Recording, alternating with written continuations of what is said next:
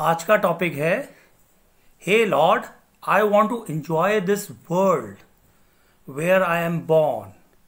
I am rich and well educated. मैं बहुत अमीर हूँ और मैं बहुत पढ़ा लिखा हूँ, तो क्या मुझे ये दुनिया में एंजॉय करने का कोई हक नहीं है? मैं आपकी भक्ति क्यों करूँ? Why should I do? Before we start this topic, let's do प्रणाम मंत्र। ओम नमो भगवते वासुदेवाय। ओम नमो भगवते वासुदेवाय। ओम नमो भगवते वासुदेवाय।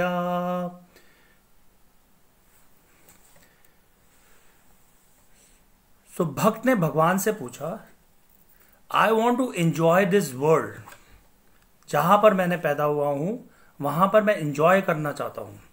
I am rich and well educated. तो क्या मैं एंजॉय नहीं कर सकता? क्या मैं गाड़ियां नहीं परचेज कर सकता? क्या मैं धन इकट्ठा नहीं कर सकता? क्या मैं बहुत सारी प्रॉपर्टीज इकट्ठी नहीं कर सकता? क्या मैं अपने वेल्थ को मल्टीप्लाई नहीं कर सकता? और जो भी पैसा मैं धन जनरेट करूंगा, क्या मैं खाना नहीं खा सकता अच्छी तरह? क्या मैं जंक फूड्स नहीं खा सकता? मैं क्या बहुत सारा सो नहीं सकता या कम नहीं सो सकता? क्या बहुत सारी चीजें, बहुत सारा गर्लफ्रेंड्स नहीं बना सकता? डिस्को नहीं जा सकता? पब नहीं जा सकता? तो फिर धन का मेरे को फायदा क्या होगा? अगर मैं इस दुनिया में पैदा हुआ हूं तो मुझे तो यूज करना है इस धन को। तो भगवान ने रिप्लाई करा, you can do this.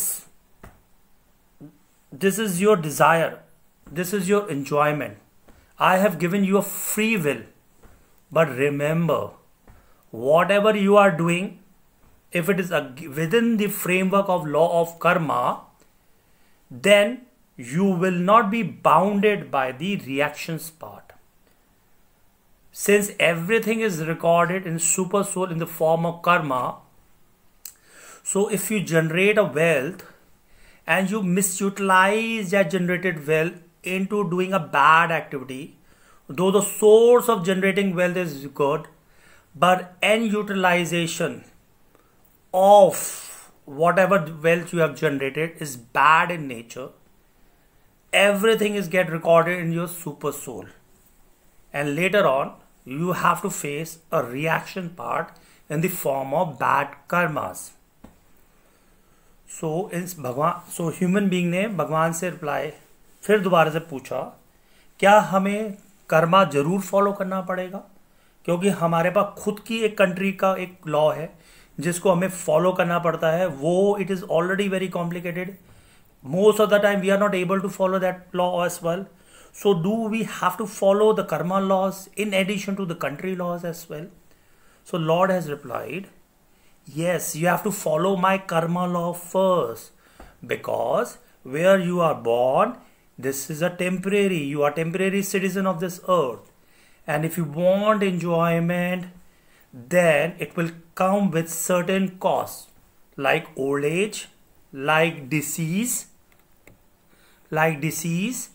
old age, your death, and your rebirth in the other bodies. So normally old age आपकी आती है 80 साल एंड अबव, पर उससे पहले ही लोग बुढ़े होने लग जाते हैं 65 एंड 70। फिर उनको बहुत सारी बीमारियां हो जाती है, cancer, lung cancer, N number of cancer, what ever disease is known as cancer. And उसके बाद आप जल्दी मर जाते हो। 40 साल की उम्र में भी लोग मर जाते हैं हार्ट अटैक के प्रॉब्लम से।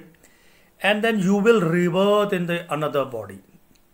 So you can enjoy this world, but under the regulative framework of Lord, since all living entities, not only human beings, but each and every living entities from elephant to your small ants, to the trees, to the natures, everything belong to the Lord. In Bhagavad Gita, Lord say, each and every living entities is a part and parcel of me. If you are my son, then this mouse is also my son. This tree is also my son. So you cannot harm anybody. So if you favor one citizen, if you disagree with another citizen, if you have another citizen, then you are creating a bad karma in the form of reaction part. Hare Krishna.